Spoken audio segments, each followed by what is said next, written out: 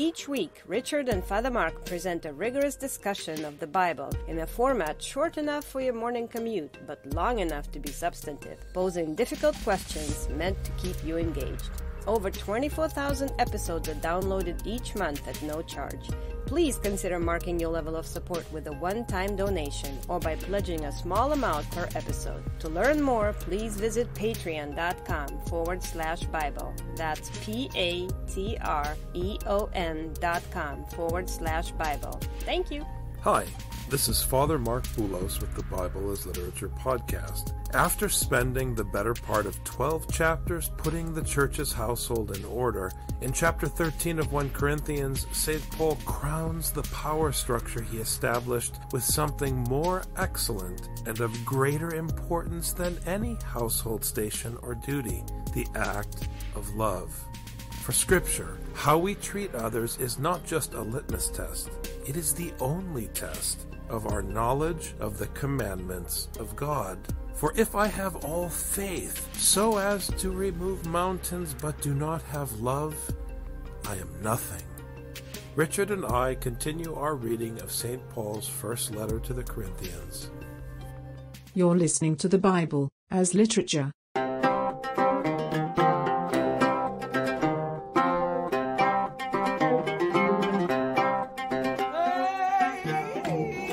Hi, this is Father Mark Boulos. And this is Dr. Richard Benton. And you are listening to episode 116 of the Bible as Literature podcast. We have reached chapter 13 of 1 Corinthians, and for the last 12 chapters, Paul has been leading us through calisthenics, about how to conduct yourself so that you are in a frame of mind and you are behaving in such a way that your actions do not cause division, but instead produce the love of neighbor.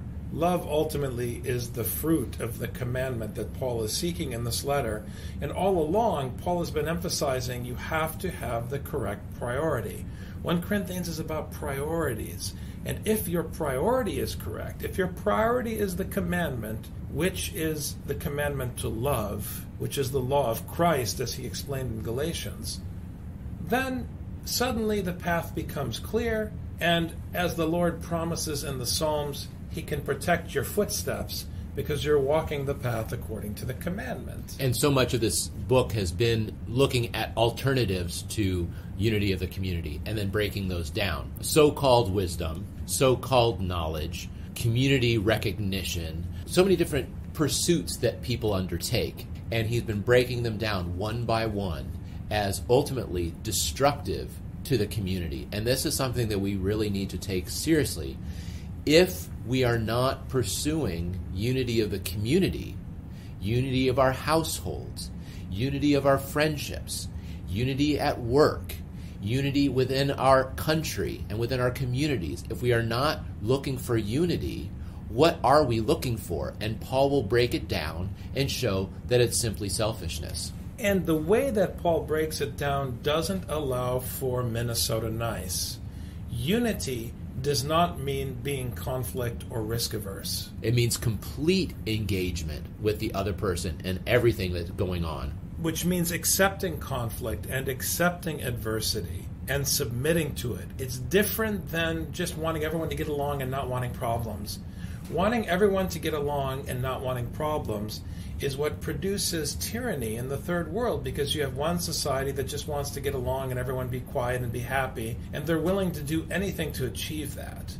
That's not the end that Paul is fighting for. That's why it's not just unity, but love. Wanting everyone to get along is comfort for me. It's ultimately selfish. This is why Paul is fantastic. Anything that is not true unity of the community, he will break down. Because when I say, I want everyone to get along, well, what happens if there's a problem? Maybe they should stop fighting. If they have a fight, let them fight. Who am I to say that they need to stop fighting? This is the problem. I am more willing to say they are supposed to stop fighting because it's for my comfort ultimately. Why do I want everyone to speak English around me? Because that way I can understand them. Why do I want everyone to change the way they do their job? Because I want it easier for me. Whenever I say they should, it's ultimately for my own comfort. What's so interesting about Paul's methodology here as the pedagogos, which is one of the many roles he assumes in the letter. He is showing you that all you need is love. I hate to say it, but the Beatles were correct. All you need is love. Where the Beatles were incorrect is they thought of love as something you can just feel and have. And Paul is saying, no, love is something you do. And it may require that the pedagogos crack the whip to get you to do it until the action of love becomes muscle memory. Scripture is about producing muscle memory so that at some point you become an automaton who is always in the mode of loving irrespective of feelings. When you say, I love someone or I don't love them, if your reference is how you feel, it can't be love. No, when we say the reference point is love, oh, here is Christ crucified. Now, what were you saying about love again? This is what it means to love. Love is being willing to completely submit your will. This is why it's the opposite of everyone getting along. Because wanting everyone to get along is ultimately for my comfort, whereas love is ultimately for my submission. And if you are loving the way that Paul is commanding us to love, most of the time, you're not going to have good feelings. Most of the time, you're going to have to battle Satan in your own ego, who's telling you, no one appreciates you, no one understands you, no one cares about you, no one hugs you, no one sees your value. No one listens to you. No one wants to understand what you're trying to say. All of this should have stopped when you turned 17. But since you have money and comfort and peace, it didn't stop when you turned 17. Because we are in an environment of selfishness and egoism. So that we've come to a point when people talk about falling out of love. And at the same time are so insecure they have to say, I love you to everybody 15 times a day, as though it matters what they say. It doesn't matter. You don't fall out of love. You stop loving, and it's not about how you feel. It's about how you act towards the other. You stop taking the actions of love. So let's talk about what Paul considers still a more excellent way than what he's been describing in all of these different gifts and the hierarchy of gifts. If I speak with the tongues of men and of angels, and do not have love, I have become a noisy gong or a clanging cymbal. And here he's saying, whether I speak like an apostle, the divine word, or whether I just talk like the average human being with cheap eloquence, which is how the patrician speaks in the Sympatine, it's just noise if I'm not doing the commandment of God. Unpleasant noise. If I have the gift of prophecy and know all mysteries and all knowledge, and this is a dig against the elite in the church who read all of the books and the articles and who are theologically sophisticated and, according to Paul, full of baloney. And if I have all faith so as to remove mountains, but have not love, I am nothing. And this is Ecclesiastes 101. You are passing away. The only thing that counts is the commandment and the judgment of God. And Paul is explaining the Torah, that the commandment and the judgment of God is the care of the neighbor and fellowship with the neighbor. That's the only thing that makes you worth something, because it connects you to the one who does not die, who is everlasting. And there's an irony, too, that he uses here, which, as we've said many times before, Paul is completely trying to reconstruct and deconstruct your understanding of power. If I have all mysteries and knowledge and have faith to remove mountains, but do not have love, I am nothing. Which is exactly the opposite of how human beings think. Because when he talks about love, he is referring to a complete subjugation of the ego, of the self, of the person. So now you're nothing.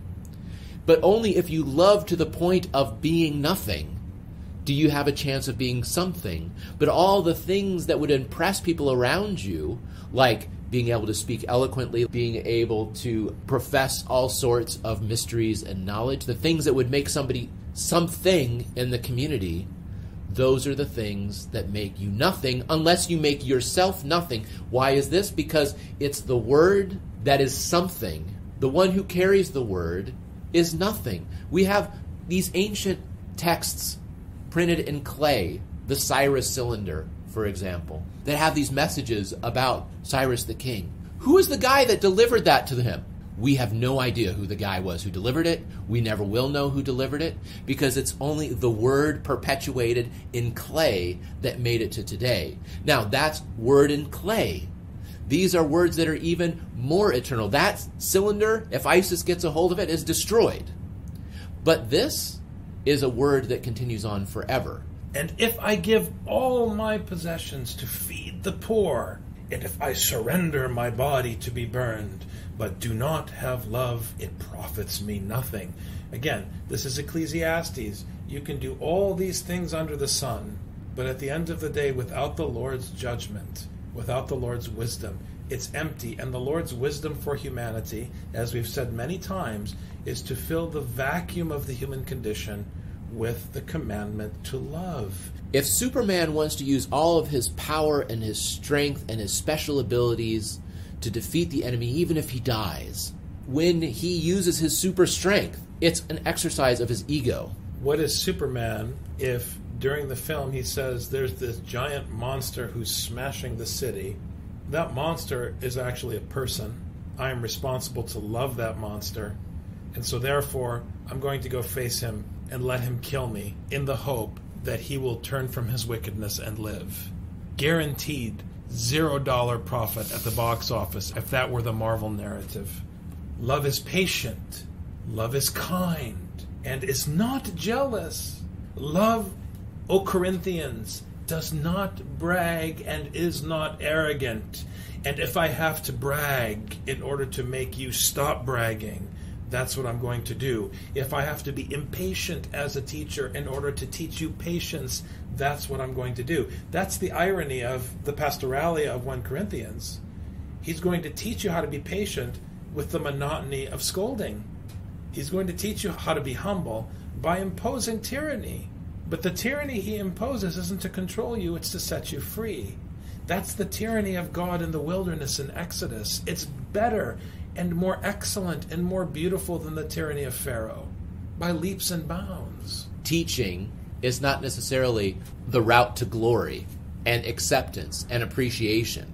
But when I love my children, my goal is to teach them. How they treat that, how they react to that, that's their problem. But I'm not allowed to stop teaching them. This is the patience and this is the kindness that I have to continue in if I'm going to teach my children. You can be kind to your children by yelling at them and being stern with them. This is the wisdom that's missing from our culture today. Paul is saying we have to be kind if we're loving and patient. But what does that mean? You have to be functional in your thinking. Sometimes kindness comes in the form of the staff, and sometimes brutality and cruelty comes masked as kindness.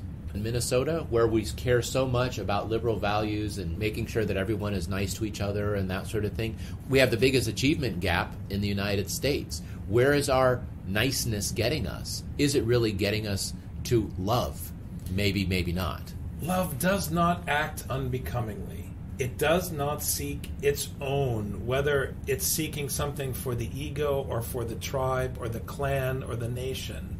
Love is not provoked. People can do anything to you. If you are under the control of God, you don't react in response to what people do to you. You only react according to the commandment, because sometimes you have to be provoked. Again, I want people to understand what's going on here with wisdom.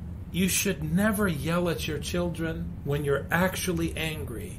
You should decide when it's appropriate to yell and yell when you're not angry. This is such an important point. If you are not a play actor, you are not a teacher or a parent. If you don't know how to fake it in order to teach, you don't know how to teach. Because it's not about your emotions. Right. It's not about you letting off steam. When my kids treat me disrespectfully, I need to teach them about respect. But I'm not allowed to blow off steam because I feel provoked and disrespected. Love does not take into account a wrong suffered.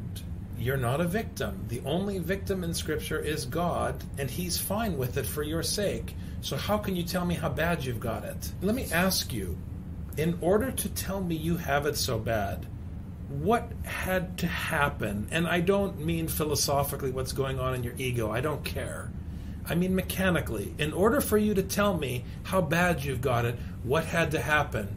I'll tell you. You had to draw breath because you had to push wind against your voice box and move your lips to make the sound that my brain interprets as you think you're having a hard time, which means you're not dead. So your complaint is non-functional for me because you're still breathing.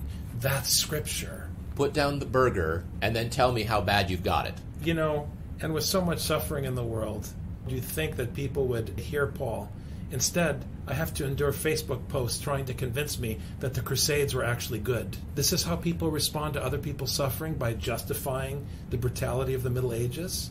Because they want their tribe and their clan and their group to be elevated at the expense of fellowship with the other, beginning with the Muslim? This is the wisdom and the knowledge that Paul has to completely deflate. Love does not rejoice in unrighteousness, but rejoices with the truth.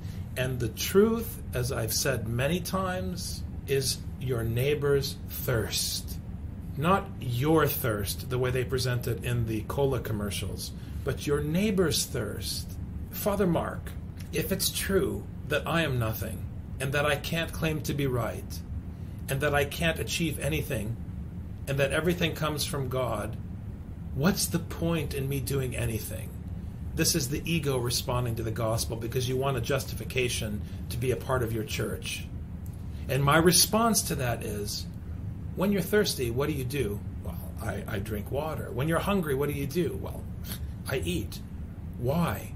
Because I'm hungry. Okay, so you don't need a reason to eat except your impulse. All Scripture is telling you is that you have to transfer that impulse to your neighbor. You don't need a giant, elaborate philosophical justification for why you need to eat. Why do you need a bloody theology to show you that you need to make sure your neighbor eats? This is knowledge and wisdom without love. What is it supposed to matter for me? We were talking about love a minute ago. Now we're just talking about you. This is the difference. You stop talking about love. You stop talking about submission to your neighbor. You stop talking about service to the other. As soon as we stop talking about that, now we're the noisy gong. Love bears all things, trusts all things, hopes all things, endures all things. Love never fails. If you follow the commandment to love, you might end up hanging on a stick outside the gates of Jerusalem, but you will not fail because it is the commandment and the promise of God that love is the fruit of the Spirit that brings life where there is death, and brings light where there is darkness, and brings hope where there is despair, and fills emptiness with God's compassion for His people. Love cannot fail. You may fail, but love will not fail. And that makes your failure a martyria. That is the heart and soul of the content of the gospel. I think it's significant you use the word martyria because now that I'm thinking about it in this context, a martyria is a witness. It's proclaiming the truth of something else. Your death is nothing in itself. It's just another living thing passing away. You know, we step on how many ants as we walk across the grass and are killing things all the time. Things die. But only if it's a testimony to something else, which is the truth of love, then does it have some kind of meaning. Only then does it endure. But if there are gifts of prophecy, they will be done away. If there are tongues, they will cease, parenthetically, just like you. If there is knowledge, it will be done away. You are temporary. Your knowledge is temporary. Your actions are temporary. The commandment unto life is everlasting. For we know in part and we prophesy in part. Man has eternity in his heart, the preacher tells us in Ecclesiastes, but he cannot grasp it. But when the perfect comes, the partial will be done away. So you better be joined to the perfect and not put your hope in the partial. And the partial, we know now what the partial is. It's prophecy without love. It's tongues without love.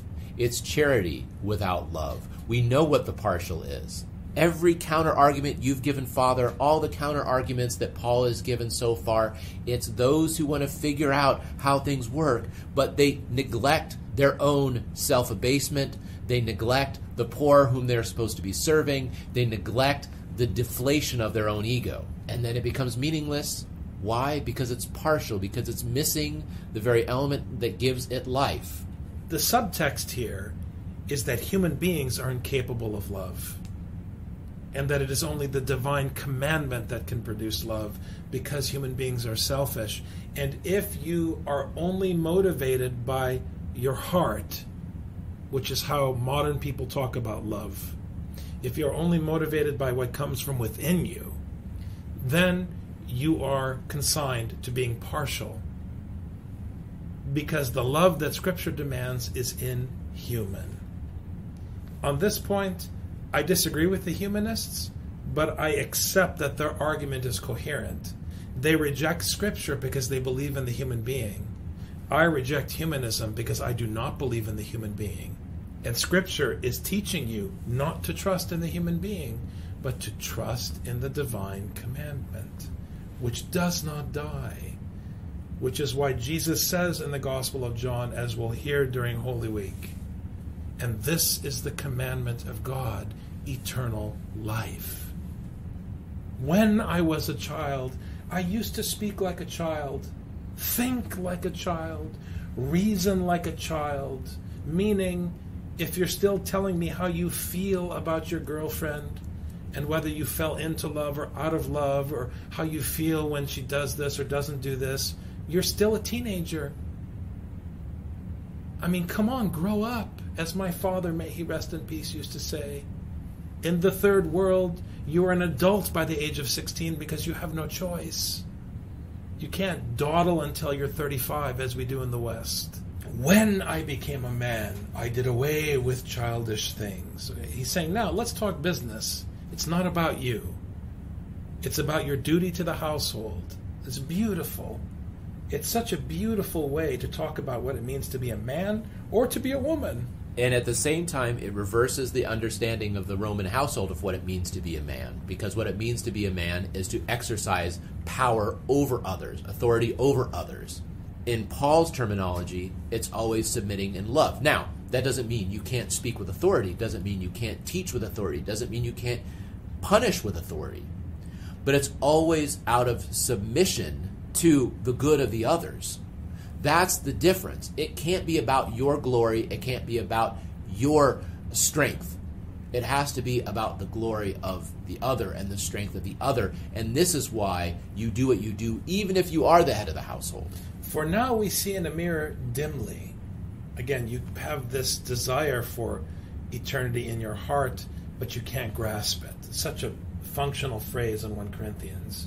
But then, face to face. So dimly in a mirror today, face to face when the Lord comes. Now I know in part, meaning I'm just taking instruction from my father, the Apostle Paul, and trusting in that instruction, because I only see part of the picture, the way a child trusts their parents. I don't agree with what you're saying, Mom and Dad, but I have to trust that you have my best interests at heart, so I'm going to obey you. But then I will know fully, just as I also have been fully known. Fully known in the sense of the story of Zacchaeus, who did not see Jesus, who was seen by Jesus. Fully known in the sense that you are called by the text, you don't call the text. Very basic. But now faith, hope, and love. Abide these three. But among these three, love is the greatest. Because faith, which is trust, and hope are in the future. Love is what happens at your death. We'll see how much you love by the meaning that your death brings. What is the testimony that your death demonstrates? What does your death say? What does your death teach? Paul has shown us the most excellent way. Take care, Richard. Have a great week. Thank you, Father.